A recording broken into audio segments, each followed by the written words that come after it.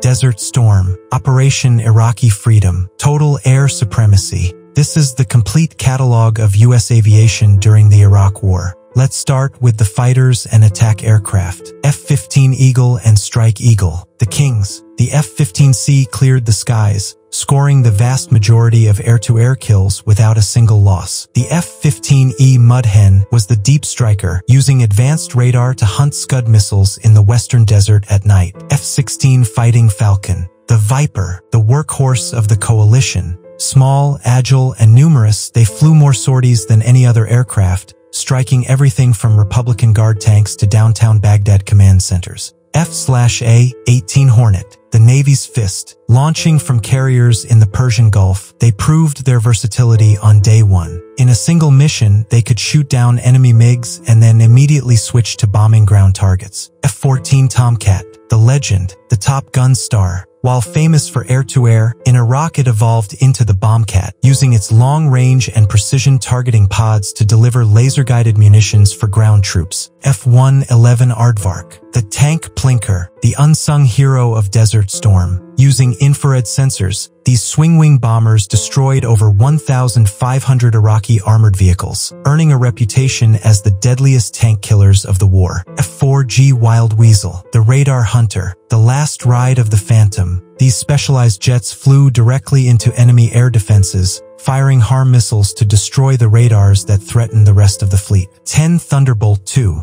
the Warthog, the tank buster. Built around a massive 30mm Gatling gun, it was feared by Iraqi armor crews. Despite attempts to retire it, it proved indispensable, chewing up convoys on the highway of death. V-8B Harrier II, the jump jet, the Marine Corps' close air support. Operating from amphibious ships, it could hover near the battlefield, delivering ordnance on entrenched infantry positions with terrifying accuracy. F-117 Nighthawk, the Ghost, the world's first operational stealth fighter. On the opening night of Desert Storm, it flew directly into the heart of the world's most heavily defended airspace, destroying strategic targets while remaining completely invisible to radar. Now, the bombers and gunships. B-52 Stratofortress, the sledgehammer, the grandfather of the Air Force. It launched cruise missiles from miles away and delivered devastating carpet bombing runs that shattered the morale of the Iraqi Republican Guard. B-1B Lancer, the Bone, a supersonic heavy bomber. It carried the largest payload of guided weapons in the U.S. inventory, using its speed to dash across the desert and loiter over targets for hours. B-2 Spirit, the Flying Wing, the most expensive aircraft in history. Flying non-stop from Missouri to Iraq,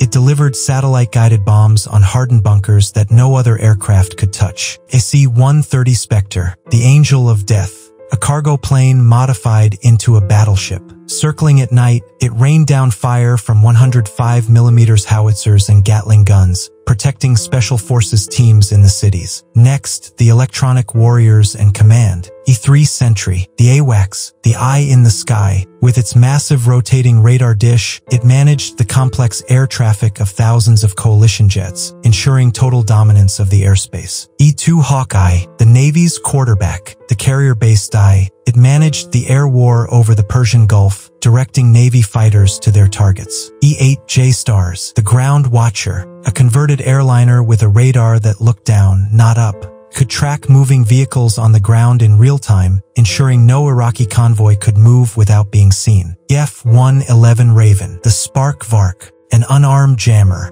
It flew with the strike packages, flooding the airwaves with electronic noise to blind Iraqi radars. EA-6B Prowler, the Jammer, the Navy's electronic shield. It escorted strike packages, blasting electronic noise to blind enemy surface-to-air missile radars so the fighters could survive. EC-130 Compass Call, the Disruptor. It jammed enemy communications, preventing Iraqi commanders from issuing orders to their troops. EC-130J Commando Solo, the Voice, a flying radio station used for psychological operations. It broadcasted messages to the Iraqi army and civilians, urging them to surrender and giving instructions on how to stay safe. RC-135 Rivet Joint, the Listener. It vacuumed up electronic signals, listening to enemy radio traffic to locate targets for the bombers. RC-12 Guardrail, the Army's Spy, a modified civilian plane bristling with antennas. It intercepted tactical radio and cell phone communications to pinpoint high-value targets for ground commanders. P-3 Orion, the land hunter, originally built to hunt Soviet submarines. In Iraq, it flew overland, using its powerful sensors and cameras to track insurgents planting IEDs in the desert.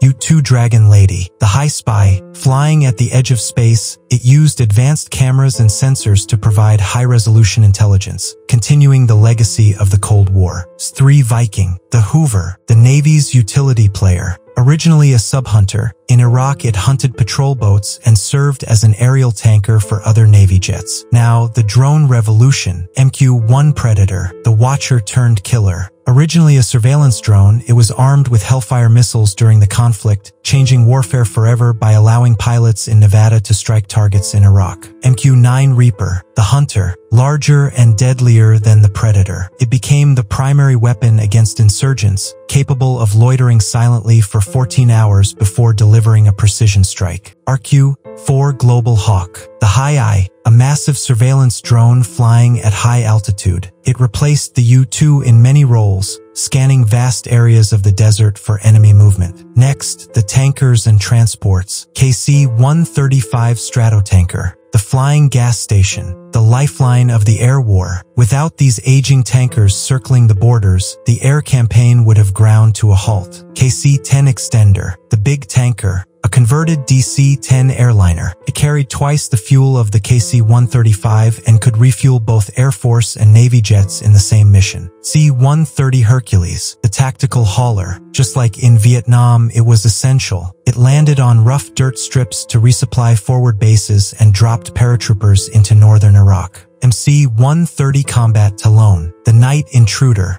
a blacked-out Hercules filled with electronic countermeasures. It slipped into enemy territory at treetop level to insert Navy SEALs and Delta Force operators. C-17 Globemaster III, the strategic link, the modern heavy lifter. It could carry an M1 Abrams tank from the U.S. directly to a short runway in Iraq, bridging the gap between strategic and tactical airlift. C-5 Galaxy, the Titan, the largest plane in the U.S. inventory. It moved the massive sheer tonnage of the U.S. Army, carrying helicopters and armor across the ocean to the theater of war. C-2 Greyhound, the mailman, the carrier onboard delivery aircraft. It kept the aircraft carriers supplied with parts, mail, and personnel. Finally, the helicopters. AH-64 Apache, the tank killer, the longbow. It fired the first shots of Desert Storm, destroying radar sites. In the open desert, its Hellfire missiles decimated Iraqi armor columns from beyond visual range. AH-1 Super Cobra,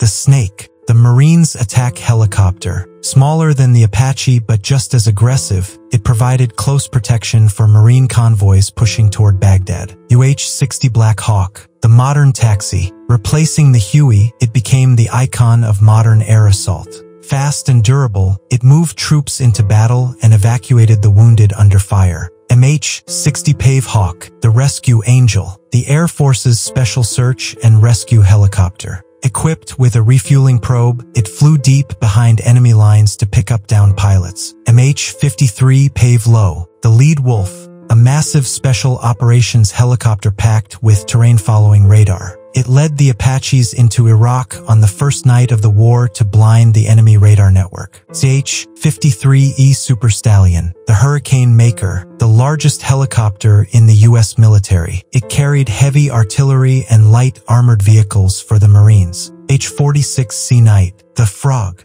the aging Marine transport. Despite being old, it flew tirelessly, carrying Marines from ships to the shore during the invasion. CH-47 Chinook, the heavy lifter, the tandem rotor beast. It carried artillery, supplies, and vehicles to the most remote forward operating bases in the desert. UH-1N Twin Huey, the veteran. While the Army retired the Huey, the Marines flew this twin-engine version into Baghdad, providing vital command and control for the invasion force. H-58 Kiowa Warrior, the Scout, the eyes of the artillery. These brave pilots flew low and slow, marking targets with smoke and lasers for the heavy hitters to destroy. MH-6 Little Bird, the Killer Egg, the choice of special operations. Small enough to land on a rooftop, it inserted Delta Force operators into tight urban environments during the darkest nights. V-22 Osprey, the Transformer. Arriving later in the conflict, this tilt-rotor aircraft combined the speed of a plane with the vertical landing of a helicopter, giving the Marines unprecedented range.